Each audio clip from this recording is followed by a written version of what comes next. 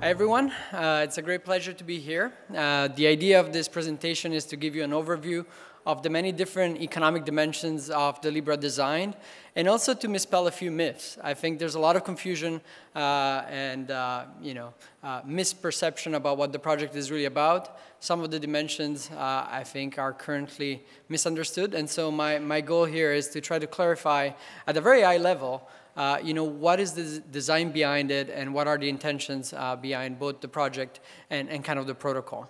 Of course, I'll be talking on behalf of Calibra, but as many of you probably know, as of October 14th, the project is now being passed on after having been incubated within Facebook to the Libra Association, which is a nonprofit. I'll tell you a bit more about that, with 21 founding members, of which about 20% are NGOs and universities.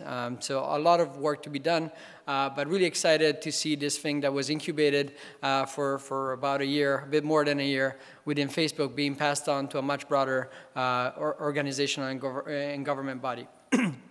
So when I decided to take a leave from MIT to work full-time on this, it became really clear after having studied the economics of cryptocurrency since 2013, I co-designed the research study around the Bitcoin experiment at MIT, that the cryptocurrency space was really proposing a new model for trust in digital platforms.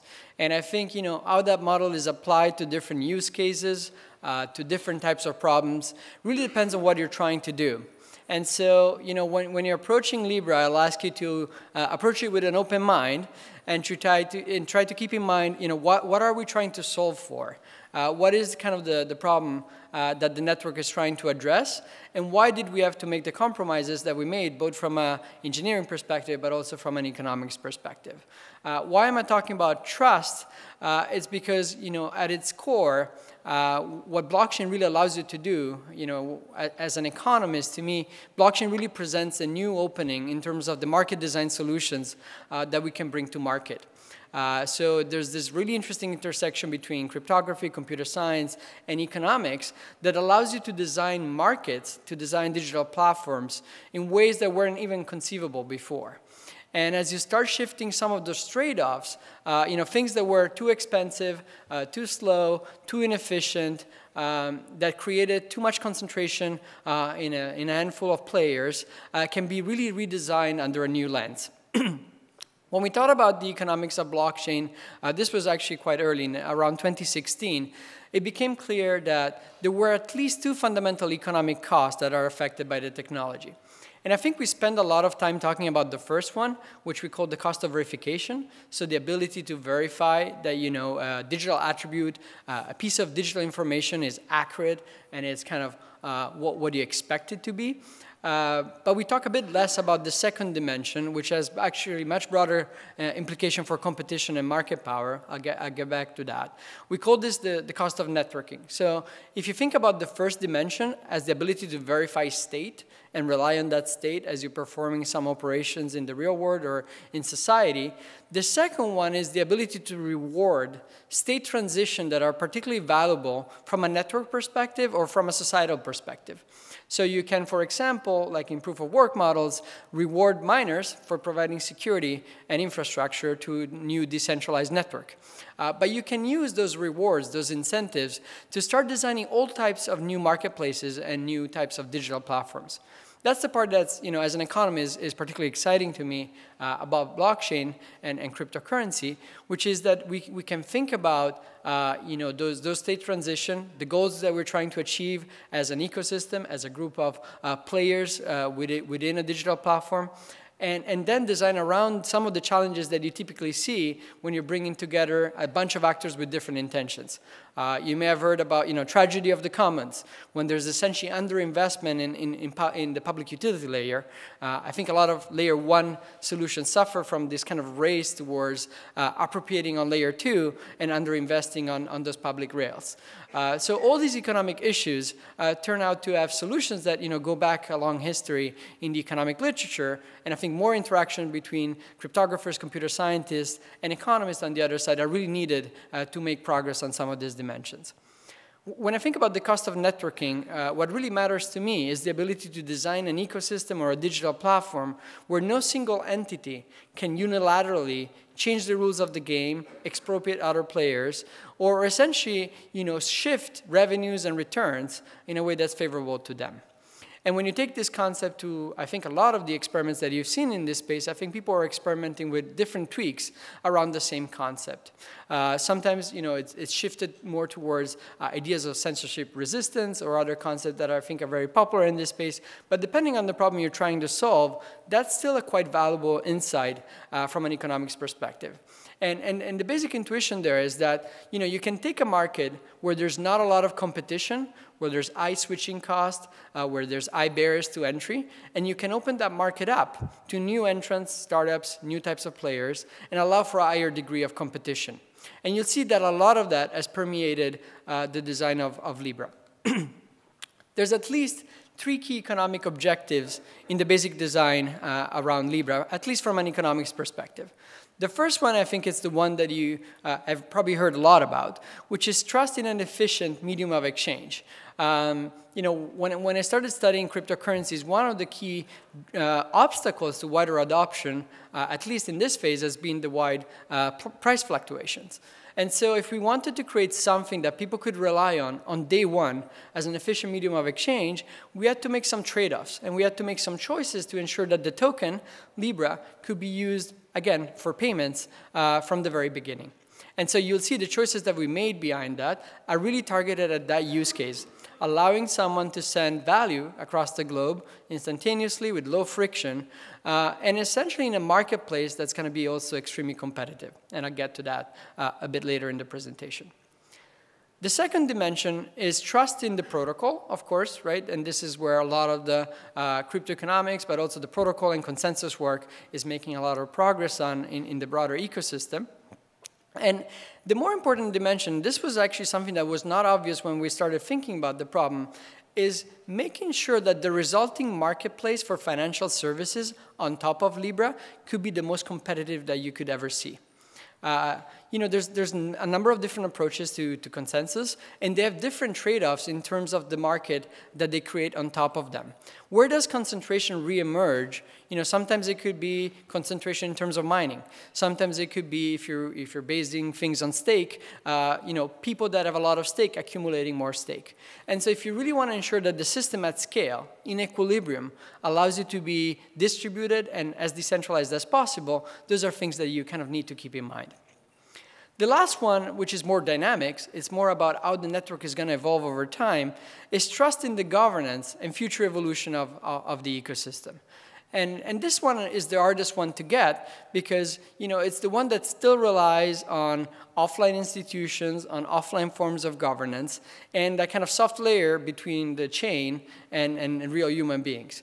So I think there's been a lot of thought that has been put into some of the initial governance design, but we're iterating on that to make it even more robust and to really ensure that this network can evolve over time and grow as its needs essentially evolve. So I'm going to briefly double-click on each one of these 3, and then maybe we'll have a time for a few questions. So the first one is trust in an efficient medium of exchange. Now, every choice we made from the very beginning, and again, some trade-offs came with it, was to make sure that Libra could be the most efficient medium of exchange for cross-border transactions that you have access to. To do that, we need to back that token with something that already has intrinsic value. Many of the other models that don't rely on a backing like the one that we have in the system are essentially fluctuating with expectations. And those expectations can change because of market conditions, because of regulatory responses, because of technical uncertainty. We needed something that would provide users that reliability, that if they're sending value today, that medium is not kind of losing that value over time. So Libra has intrinsic value from the start. It's not going to be volatile. And in fact, the basket composition is designed to really minimize the volatility relative to any possible different jurisdiction or country. Now, of course, some people have called this a global stablecoin. Well, that's an oxymoron, right? You can't really build a global stablecoin. An asset cannot be globally stable in different jurisdictions where people have different needs, they buy different goods, and they're interacting with all sorts of different economic conditions. The goal of the Libra reserve is really value preservation. ensuring that over a long period of time, the assets that back each token are assets that have a track record of stability. The central banks behind it have a track record of independence and have been able also to conduct a monetary policy that is not inflationary. And that's kind of a short list, and that's why you see the 5 initial proposed assets in that basket. Now, what's interesting is that the design also mitigates the classic reasons for kind of a run on the reserve. Every coin is redeemable for the value of the underlying asset, including the very last one. And we wanted that feature to really ensure that there was no reason in the market, in a change, again, because of a change in expectations, because of a change in market conditions, to have a kind of a massive outflow of users from Libra. Now, something that I think is fundamentally misunderstood about the project is that Libra is designed to complement fiat currencies. It's designed to extend their functionality and to add all sort of new programmable features to it. It's not designed to displace the dollar or to displace any other currency.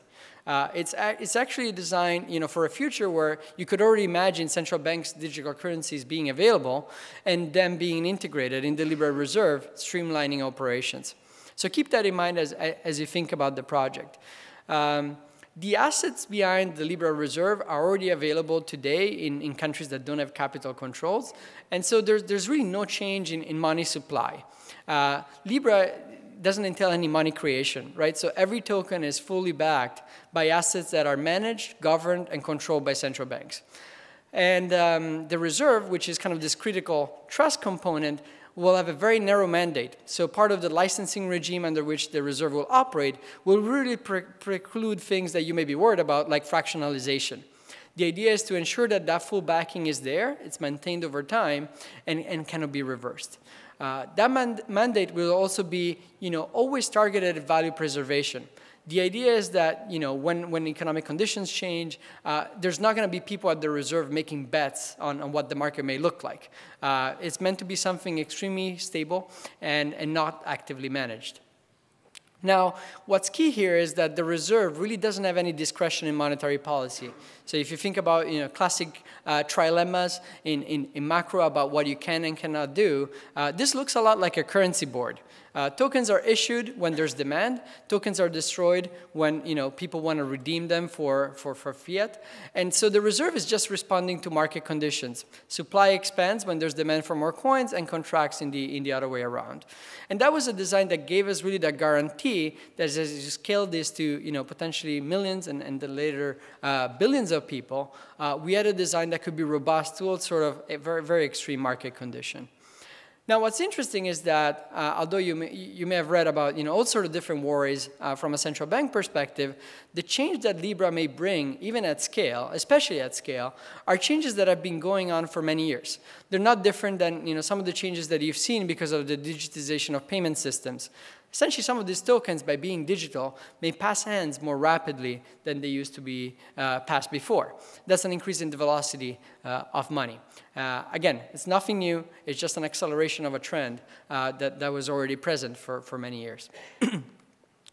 Now, there's a lot that we're doing, iterating on the design. And again, this was incubated within Facebook, but key really to the mission and governance, as you will see, I'll talk a bit more about that, is that now this is not a process that is governed by Facebook. It's going to be controlled by the association, so the entire body of participants.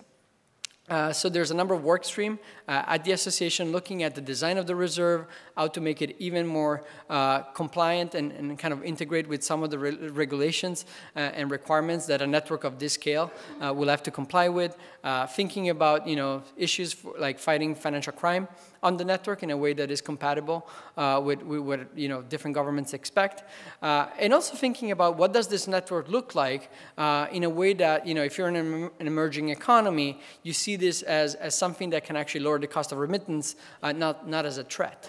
Again, a lot of work going on that, and I think a few iterations on some of the reserve policy based on a lot of the feedback that we received essentially from all over the globe. On the second dimension, so moving away from the currency itself and from the token, talking about a bit more about the protocol and the resulting market for financial services. We looked at a number of models, of course, including the most established in the industry. And one of the challenges we saw, for example, with proof of work as applied to something like Libra, was that within proof of work, if you think about the key strength of proof of work is Sybil resistance and the fact that one miner is the same as another miner. It doesn't really matter who you are. Now, that word where you don't have any information about who's kind of protecting and running the network is very efficient for some solutions. But in this case, actually leads to concentration. And so for Libra, that concentration was something that we wouldn't have wanted in the system. So the idea is to build a slightly different model that actually takes advantage of something economists have been studying for a long time, which is kind of the role of relational contracts. Many of the entities that will be operating on the Libra blockchain are established institutions and over time, new startups and new entrants. These are institutions that are consumer-facing, that people identify, and that have a brand and reputation to withhold over time. Now, it turns out that that's actually an asset when you're designing a protocol of that type. Because, if you look at the founding members, beyond what could be the fees that they may be collecting as validators on the network, if they're founding members, their reputation is actually on the line in making sure that the network is secure and can be defended under an attack. So it's really a process for bootstrapping a new network by kind of borrowing trust and reputation from the offline world. The other drawback of proof of work that didn't really fit kind of our particular use case is that if you think about, in proof of work, you're mostly rewarding miners for performing wasteful computation. And when you have incentives rewarding wasteful computation, what you get on the other side is a lot of wasteful computation. So it becomes very difficult in a proof of work network to reward miners for anything but performing that wasteful computation. And so if you're thinking about over time improvements in quality, improvements in the functionality of the network, we didn't want a situation where a counterparty could stop some of those developments because they didn't align with their own revenue function. And again, one of the key worries we had is that a proof of work network would lead to substantial concentration in mining, and that would kind of potentially diminish the ability for a thriving ecosystem of competing services on top of it. So, we have a paper that goes a lot more into the details of this, but the basic intuition is that if you can take advantage of relational contracts, first of all, you don't need the wasteful computation component, but also you can evolve the network in a slightly different way. And again, we're not saying this is the solution to every possible blockchain application, but in the case of Libra, we thought this was actually a pretty reasonable compromise in terms of the trade-offs that it posed. So, when you think about Libra, think about a system that is bootstrapped and secured by the trusted brands that are coming around the table at the beginning, and then opens up over time as the network progresses. And so that's where really the opening of the network is actually a key part of this, and I'll talk about it in a second. So these are the initial founding members. There's 21. Again, about 20% of them are NGOs or universities. Many of these, when you look at the list, are entities that would benefit from a network like Libra existing at scale. And so part of the reason why they are founding members is because they believe that, if you can lower the cost of moving money across the globe, if you can remove friction, especially in cross-border, that would be a great benefit to their own business and to their own mission. This is something that it's really key to the economic design, which is, Libra is not meant to be a walled garden. And, I know that some of you, when they see the setup, they immediately think, okay, this looks a lot like a permissioned network. And so walled garden is probably the first analogy that would come to mind. Well, there's a few key economic tweaks that we did to that permission setup that actually make Libra substantially different. The idea is really to encourage competition, encourage entry, and over time to avoid the classic taxi medallion problem, right? You wouldn't want 100 founding members running nodes and then no competition for that market being there, because that would be essentially extremely wasteful. The inspiration for the Libra Association and some of the design around actually the platform is much more linked to open technology standards. So think about, how things are developed around IEEE or IETF. creating things that are true protocols, they're truly interoperable, they're truly open. And again, it's going to be a journey, again, because of the permissioned setup with tweaks that I will talk about in a second. But the idea is to really ensure a level playing field for all sort of players. This could be, tech players, financial incumbents, startups. Everyone else should be able to come into the network, operate, build services, build new types of experiences on the same terms. And that's really important to us. When you look at the current financial system, one of the challenges in really reducing access, so for example, the World Bank has this sustainable development target for remittances. And the goal is to get the price of remittances down to about 3%. Now, it's interesting because the average right now is about 7%. Now, that average is actually masquerading a lot of variance. So some people pay as much as 20, 30%, and I know that many people in the audience maybe know this. So just imagine that simple transfer of digital information in a secure way from A to B, taking away 30% of the value. That's mostly the result of market structure. So the reason why we cannot transfer value today efficiently is not because we don't have the technology to do so. It's because there's opposition because of established interest in kind of charging fairly high fees for that very same service. The irony is that often someone would go to a kiosk, pay to send a remittance, take a picture, send it over a messaging app, and on the other end, somebody does the same, shows the receipt on a messaging app. So this is kind of already happening over digital messaging, but with still very high fees. So the key tweak to the permission setup was to have very clear open membership criteria. So the idea is like, yes, there's a starting set of members, but there's a very clear algorithm for deciding over time how to expand that membership to more and more entities. And the idea is to really allocate those slots over time to the most competitive and functional players. So again, starting with 21, potentially as many as 100 around launch, and you'll see many different types of players too. So from telco providers that may be able to work as an on and off ramp in different regions, to merchants that may drive adoption in use cases. The idea was like really to use this initial set to drive utility into the coin.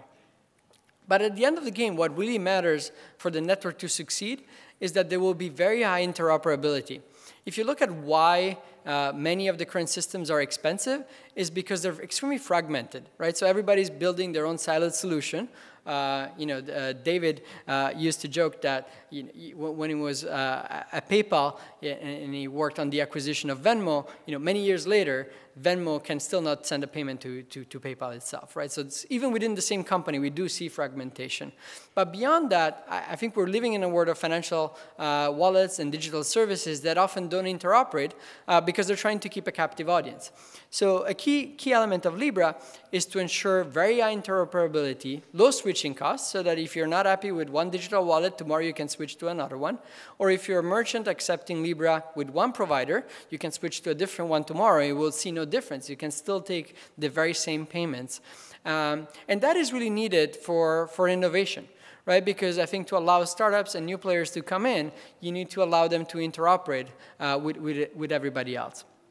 The belief is really that, by allowing for more competition in financial services, you can drive, for example, the cost of those remittances down from 7% as close as possible to 0. Now, of course, people will raise, okay, there's AML and KYC costs, and there's other things that, you'll have to replicate on this network to achieve kind of the same functionality. But I think there's a broader conviction that a lot of those things can be done together with new technology in a better way. And so it is possible to reduce cost. It is possible to allow for a pretty broad interoperability in a fairly effective way. And so, again, when you think about the protocol itself and the governance structure, keep in mind that the fundamental idea was really to achieve this idea where, no matter which service provider, no matter what your choice is, consumer will have many, many different players to choose from. And this could be on dimensions like price, could be on dimensions like privacy, really allowing different business models to thrive. Some services may decide to charge you a subscription fee. Some others will be free or subsidized by other means. You'll see many different players being able to work on the same network and offer services in many different flavors. And that was really important. Now, I've talked a bit about the Libra Association. It's an independent, not-for-profit. It's based in Geneva. The choice of Switzerland was because a lot of international organizations, of course, are based there, and so we thought it would be like a really good thing to have a global place to start this. They'll be in charge of the technical roadmap, and of course, this is an open source project, so you can already take the code base and fork it. In fact, a number of people have done it. Founding members will start contributing, I think, all sort of different parts to the ecosystem. And when you think about what does the association need to do, well, first here, the overall technological trajectory and evolution of the technology over time, ensure that there's funding for all the kind of the shared infrastructure and things like R&D on security, on protocol upgrades and things like that, but also maintain that trust. So management of that reserve and ensuring that when people use the asset, they know that it's managed in the most conservative and rigorous way. There's a bunch of other details of how the reserve will interact with authorized resellers, exchanges, and everything else. But in the interest of time, I will pass. And again, as you've seen, there's been a number of feedback coming from different regions, from different regulators, and the association is very much in the phase of like absorbing that feedback, iterating, and improving on the design. Which brings me to the last dimension of trust, which is like not only you need to trust that the ecosystem is reliable today, and that you can trust it and you should build maybe an application on top of it, you also need to be able to trust the dynamics of it, so the governance and the evolution of that ecosystem over time. Now, why are the founding members needed? Well, the founding members are solving, the classic two-sided marketplace problem, or, also known as the chicken and egg problem of having users on one side and applications on the other. So many of these are really helping with last mile issues.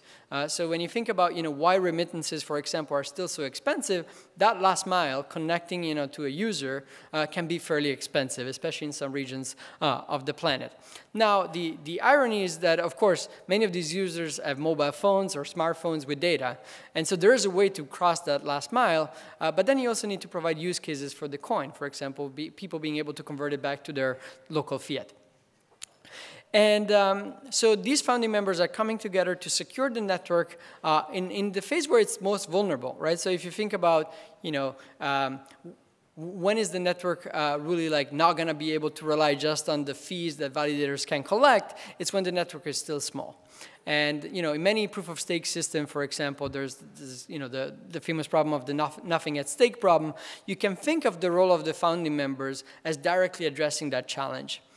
These are players that have a lot at stake, right? So, and they've been sorted because they have established reputation offline that can be ported to build up and bootstrap the ecosystem.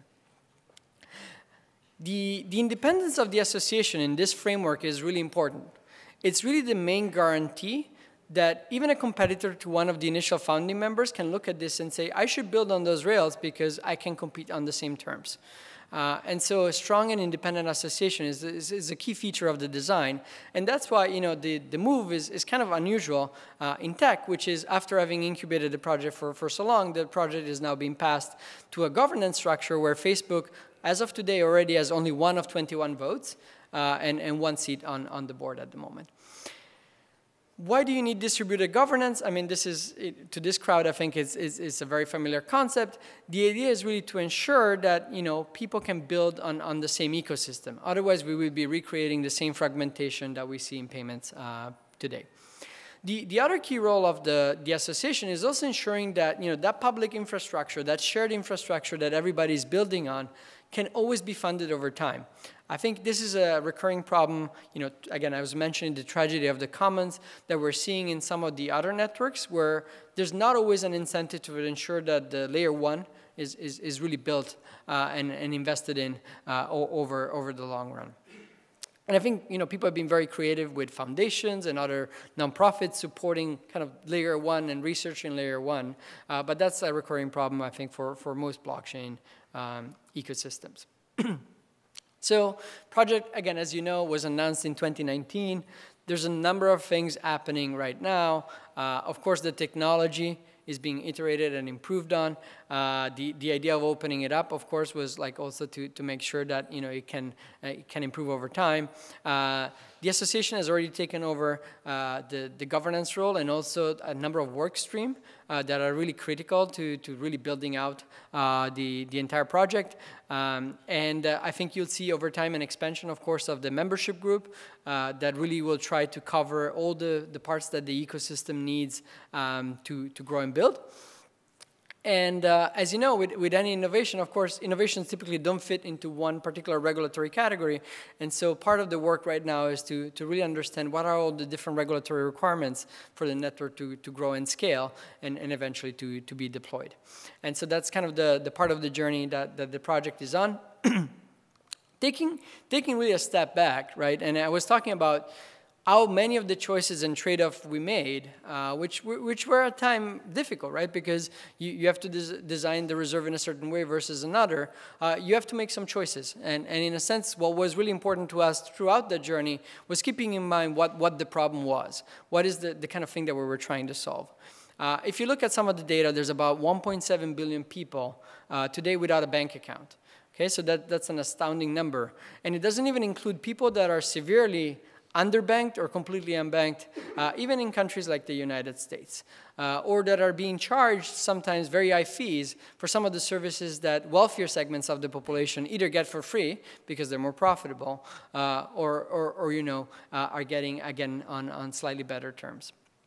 Now, what's interesting about this figure is that the vast majority of that population has access to a smartphone. And again, think about, it could be a $30 Android device, and that's really the on and off ramp between the offline world and the digital one. And so the promise of a network like Libra is really trying to make progress towards crossing that last mile and using this population of users that are currently excluded from the financial system. And I think people often don't want to admit that part of the exclusion is really high prices. The cost of accessing many of these payment services and some of these different financial services over time is really borne by these users. And so that's why they're excluded. It's not that they don't have technically, they may have potentially have access, but they may not use it because it's simply too expensive to them. So the goal, again, of the Libra network is to work in crossing that last mile friction and in building over time a network that can really deliver a safe, secure, and reliable payment functionality across different jurisdictions. I think we've seen a lot of progress in a number of countries, but many of these are kind of limited to that single region, right? So there's been progress, for example, in Europe around payments, and now you can have fairly efficient payments. Similar in India, where you have unified payment solutions that have lowered the cost dramatically. The challenge is that many of these systems don't talk to each other.